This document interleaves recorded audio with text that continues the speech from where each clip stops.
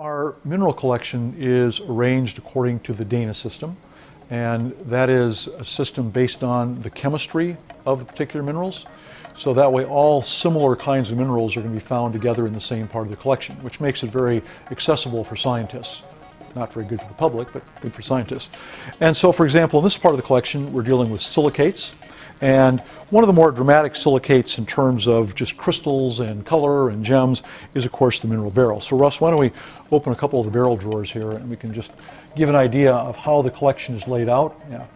So, each of the specimens gets a box, and then within the box, each specimen has a number on it.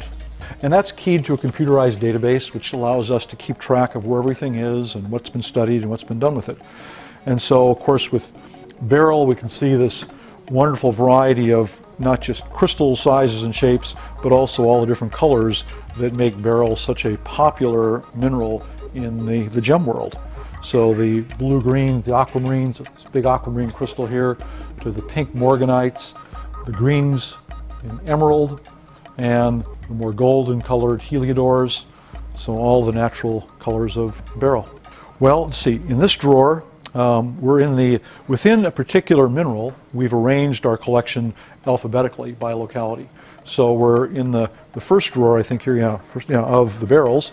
So we're in the A's to B's, so places like Afghanistan and Brazil. And in fact, we've got pretty much a domination here by Brazil, which is where a lot of the beryl gems come from. And Russ, let's take a look at the next drawer here. All right.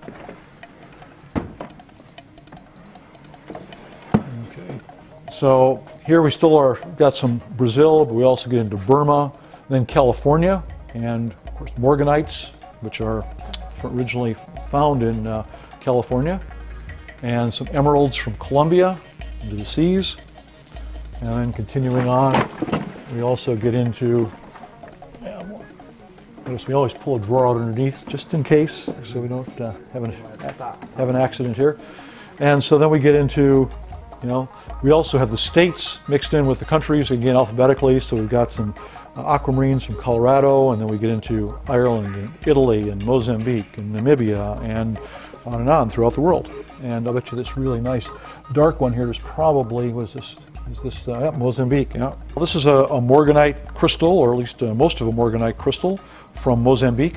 And you can see it's a really nice deep pink color, more so than say, typical morganites.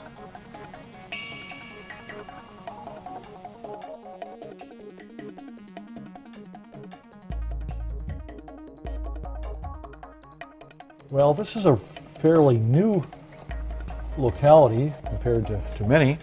This is from a place called Orongo in Namibia, in the southern part of Africa.